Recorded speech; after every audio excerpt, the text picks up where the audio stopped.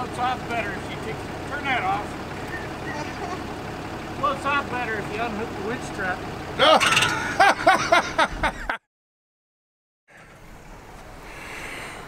Morning, America! We are in Alaska, and I have a new friend. His name's Mark and Annie. Mark and Annie are going to take me out on that. So we're going to go do a little salmon fishing. They're viewers of the channel and wanted me to stop by and say hi. So I'm here, and they're going to graciously take me out on the boat. And whether we're going to catch anything or not, I'm not sure. We're up on the there it comes. We're up on the Susitna River, and north of Wasilla a little ways, and we'll go out and see what we can find.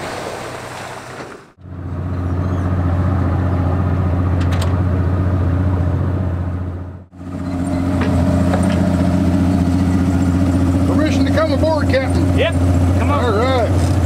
So, here's the deal. On camera or? Well, no, it don't matter. Okay. So, stay sitting down. Yeah. If you need to get up, do whatever you got to do, and get set back down. Sitting down is safe zone. Yes. If you see something that you want me to stop for, yell at me. Okay. If I can, I will. If I won't, we will keep going. Okay. Okay, we'll get out there a little ways. You'll explain the boat, and like what kind of boat it is and everything. Well, once we're at the fish, it gets loud and fast in here. So very good. All right. So, okay. I got the same speech. This is the first mate. All right. We're getting ready to go out into the current, and he said, "Hold on, because it can be fun." So let's turn you around here.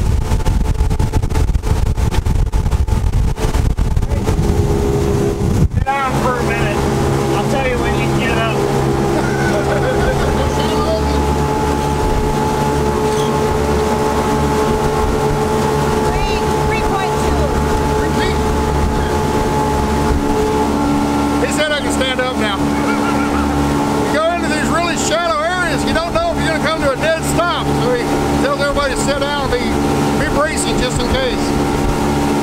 I think we're 6 feet of water right now. It can go from 30 to like 2 feet in just a matter of a few feet. I mean, just boom, just like that. You can see how the water comes over and kind of drops off. You can see the angle of the water dropping. So there's probably a little sandbar coming out, and it's just real thin there.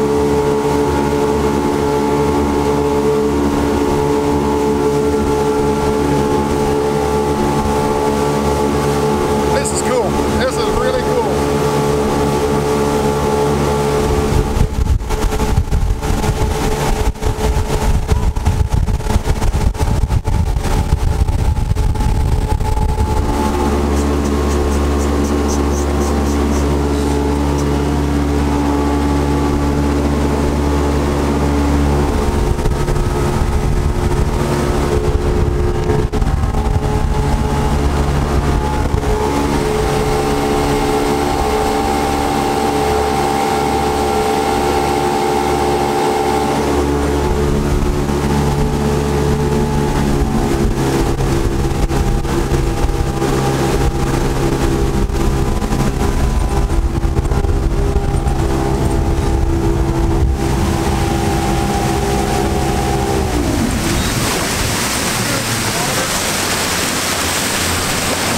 Changes colors. Oh wow, yeah. Any good?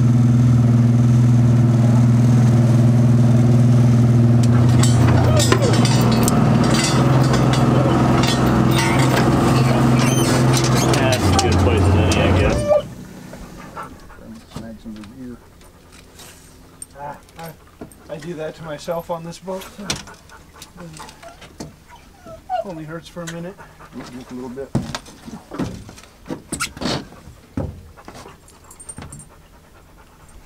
Oh. Feel something? Yeah, probably the bottom.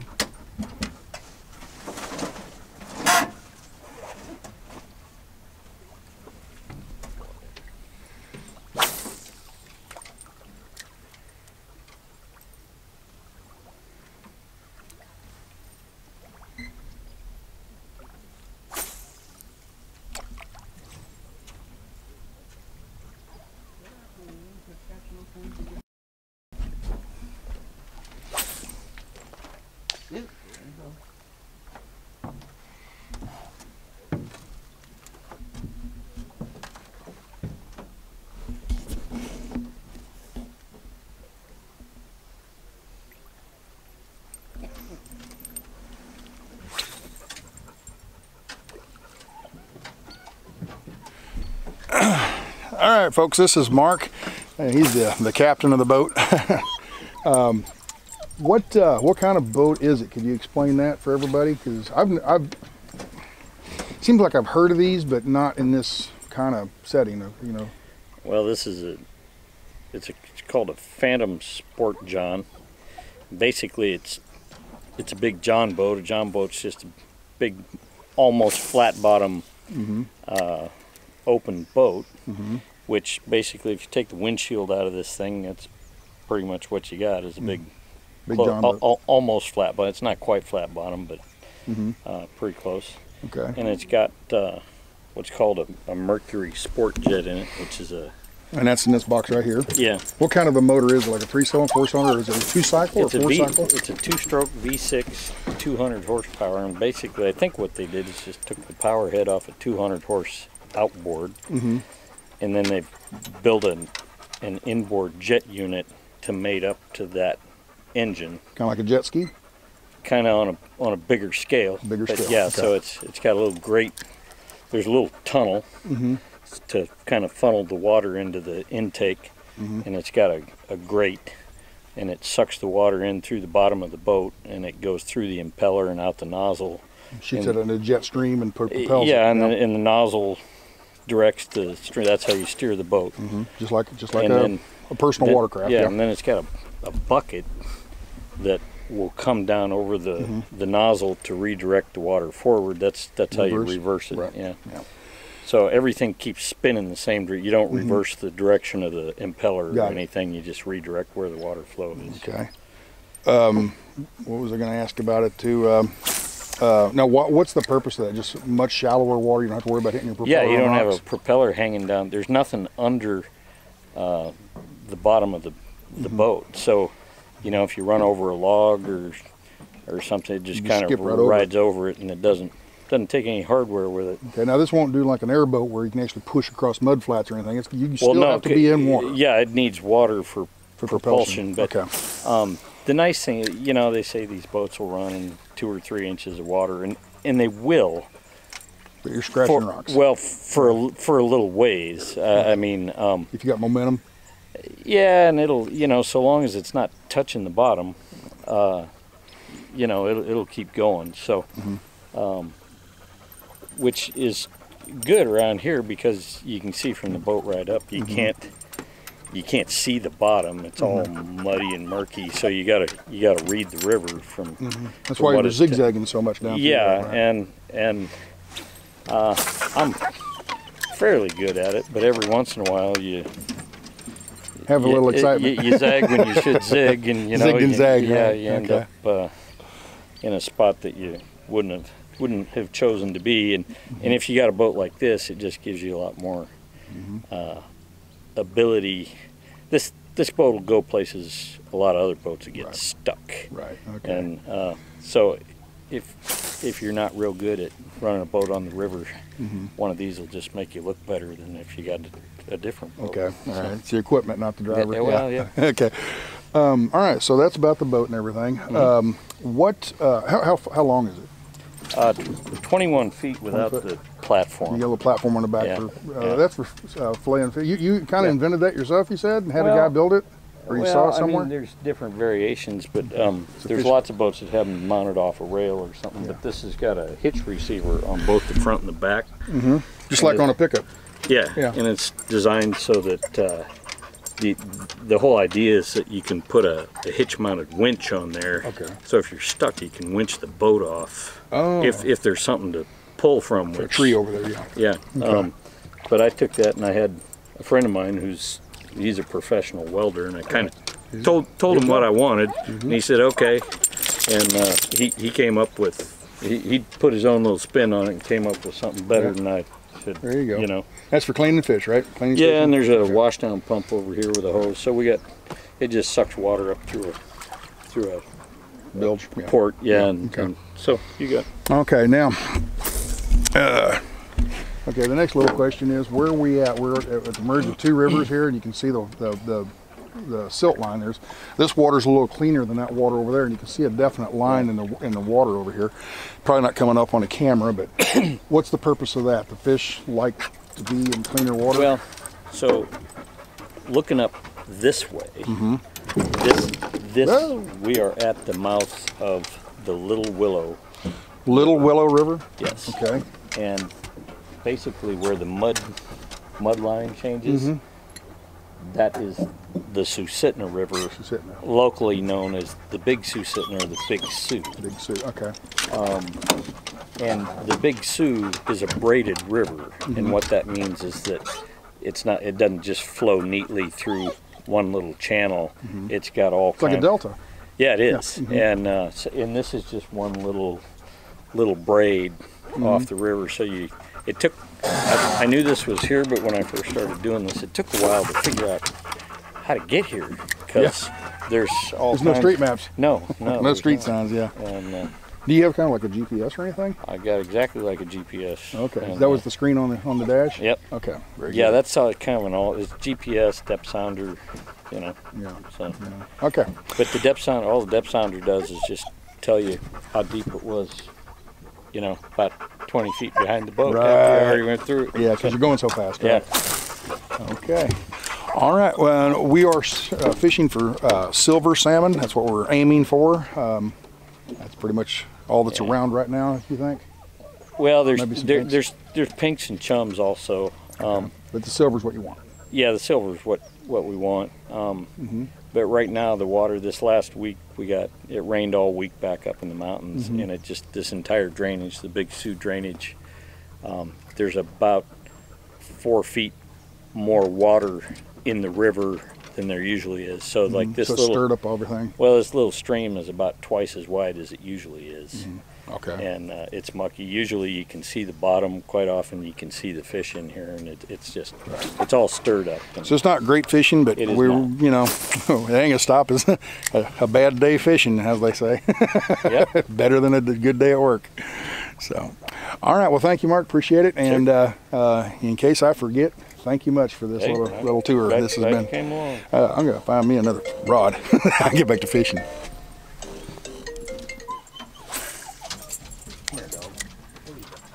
It's amazing she could be so calm on land and turn into a puppy out here. Bipolar dog. But this absolutely wears her out. We'll go home. She'll just sleep for the next 2 days. She's just wild and tighter than a drum.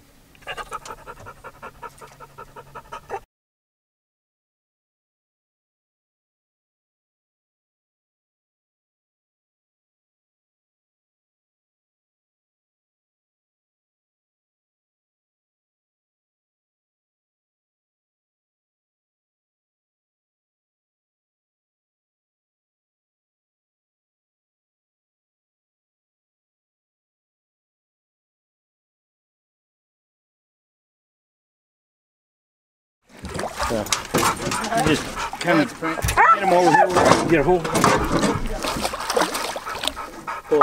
Hold up.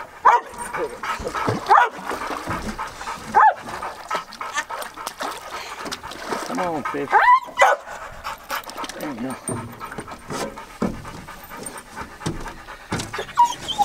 Well, that's how you do it. I caught a fish and he threw it away.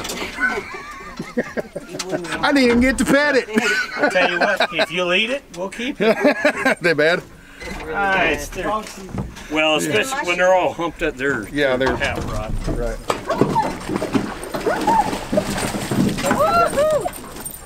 Okay, put your rod in the holder, flip the bed. Gotta get my pole out of the way.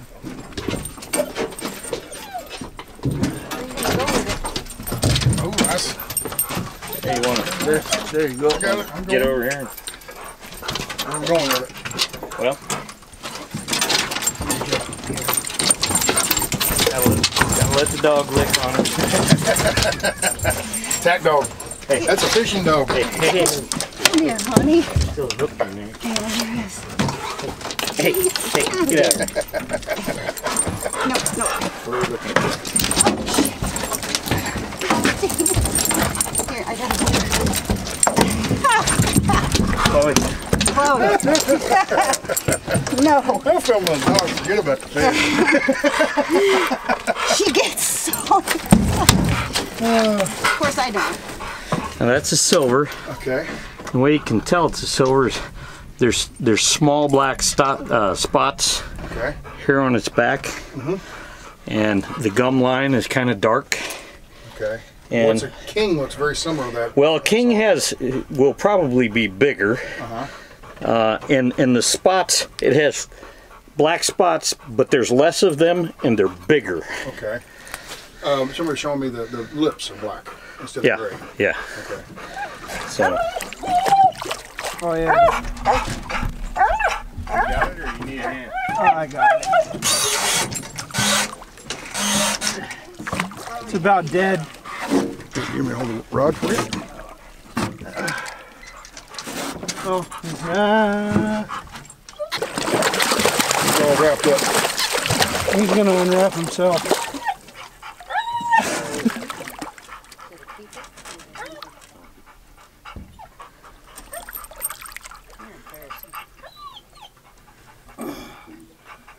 Oh, jeez. In there, kid.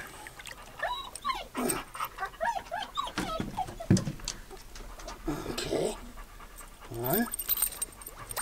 There you go.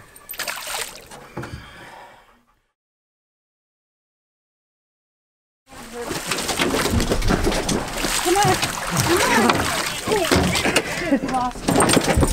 Good keeper? I'm not sure. Honey, help me. I said throw it back. Help me. Now, do you have a dog fishing license? Come here, Chloe.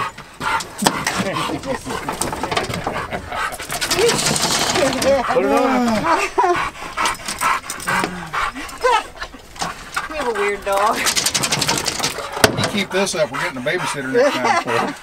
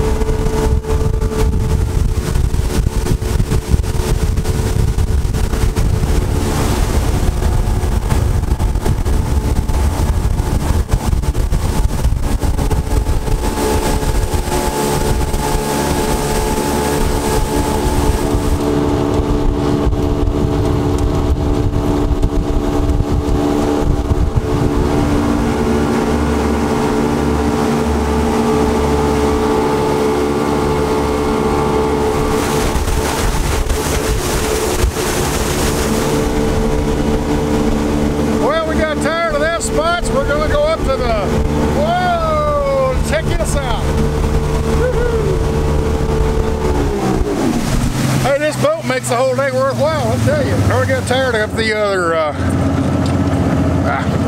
take two.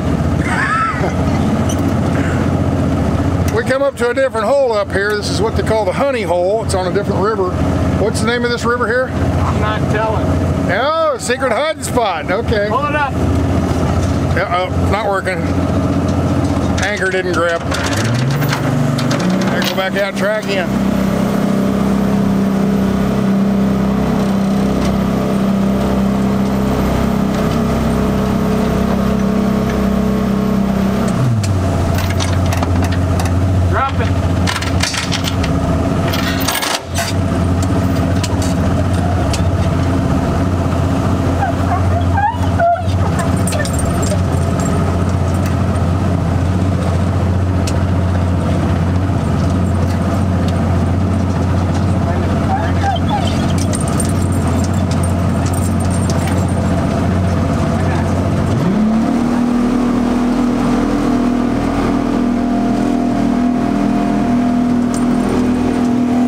To get the anchor to catch. Pull